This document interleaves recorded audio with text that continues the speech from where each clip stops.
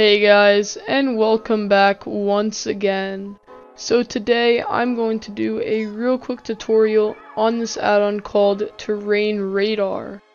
So to begin with, go to this link in the description, then simply click download and then select the xplane 11 version. Now simply go to your file explorer and then go to your downloads folder. Now open the file and then drag it to your desktop. With that, go back to your file explorer, then go to your xplane 11 folder. Next, go to resources, and finally go to plugins. Now simply drag the terrainradar folder into plugins.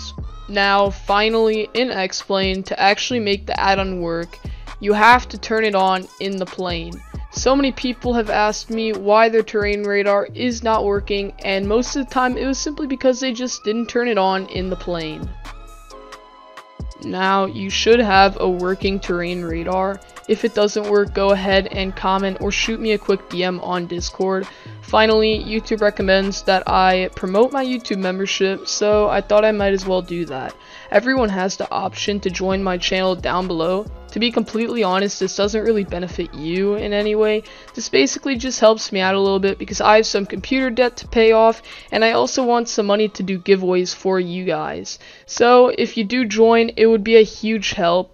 Anyways, that's all for today, and I hope to see you guys in the next one.